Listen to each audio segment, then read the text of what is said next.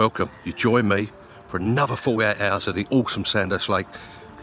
We're in a pipe swim. If you know this swim, you know it can be a very good area.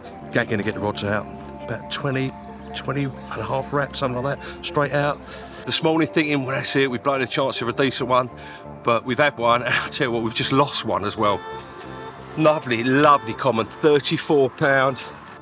You see one this morning out there? Look at this common, look. What a beautiful, chunky monkey of a common. Look at that. What you come to Sandhurst for. Proper day ticket, 30.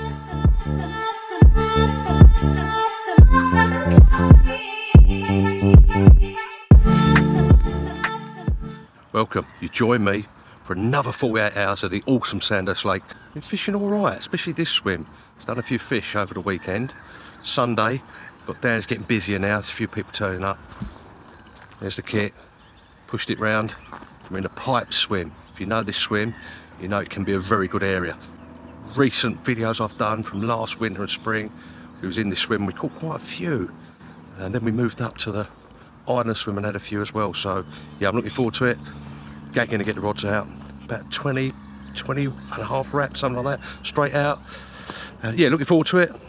We're going to take you through everything, the rigs, the mix I'm using, the spots we're fishing, and everything else, and Biscuit of the week, of course. So guys, without further ado, welcome to the vlog. Let's just run you through the swim and where I'm at and all that. Yeah, we're all set up there. It's all done. All three rods are out. I had a little test cast first of all out there at 20 wraps, and it's just, if you pull it, if you're 19.5 wraps, you're in the weed. There's a bit of weed out in the bottom there, and exactly where I've seen a fish. I see a fish head and shoulder. I was waiting to get in here when the guy was packing up, and I see one head and shoulder right on, right in line, 20 wraps, in line with swim 9, which is out there, swim 9. So I put 3 rods, one right on swim 9, one to the left, one to the right, all 20 wraps, okay, and put no bait out, just singles. Well, I say singles.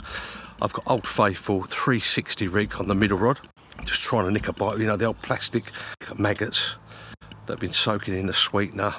So that's middle rod. Either side of that, I've tied up a couple of D rigs with little black wafters, because I know the birds are a bit of a nightmare on there, so I don't want the birds going there. I thought I'd just try the black wafters on there, just like I did last session. So I put that either side, literally must be a rod length, if that either side of that middle, number 9, either side. I'm not putting a bait out there, I've seen a fish out there. I want to get some rods out there just to see if I can nick a bite before I spom some crumb. I'm not going to stick that out to just on dark. 1, I'm trying to nick a bite. 2, I don't want all them bloody ducks and divers and black chickens and everything just on that area. I don't want them diving because they see it. Most bites have been at night on here recently, so that's my sort of think on it. So we're out there. From here, 20 wraps in line with swim 9, which I think is that swim there, swim 9.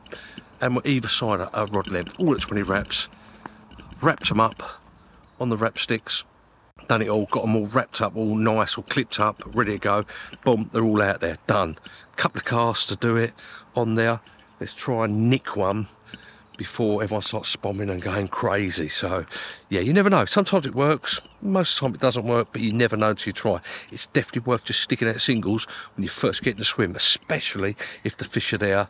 And I'm going to leave the spomming to a bit later on. Probably put 4 or 5 spoms out there, something like that, just for tonight, because I'm fishing quite tight. It's quite a bit of bait with the corn and the boilie crumb. And it's got a little bit cold. It was very mild earlier on. I had my t-shirt on, and it's got a bit cold. I don't know if it's where I was sweating and I've got down a bit, you know. But yeah, there's the. I'm going to put me over. I wasn't going to put the over wrap on, but I'm definitely going to put the over wrap on now because I can feel the cold. Don't want that condensation. And you're going to get sorted, get everything sorted. Cup of tea, relax, chill, see if we can get a bite before we start putting some spom out there.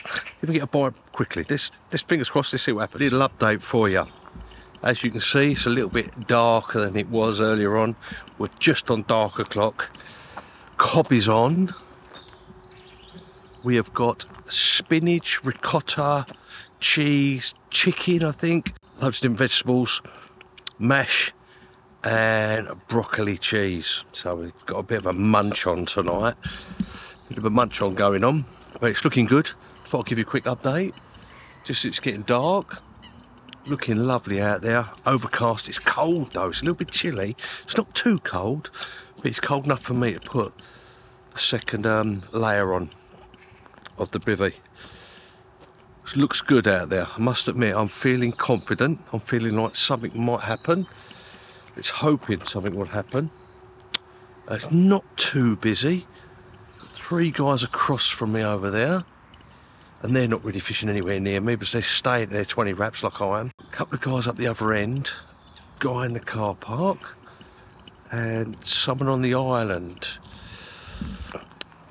But apart from that, there's 5 of us on, so 6 including me, I think. 1, 2, 3, 4, 5. Yes, 6 including me will be on tonight. A couple up the top are going. But yeah, looking forward to tonight, looking forward to 48 hours. Going to get some decent dinner in me, get an early night, because I've been up early. So we got here early to get a good swim and look to see where the fish are showing and that. One thing I must implore to you is, even in the winter time, springtime, get to the lake if you can. I know people can't and they finish work on a Friday. Even if you're going there for a Saturday, for a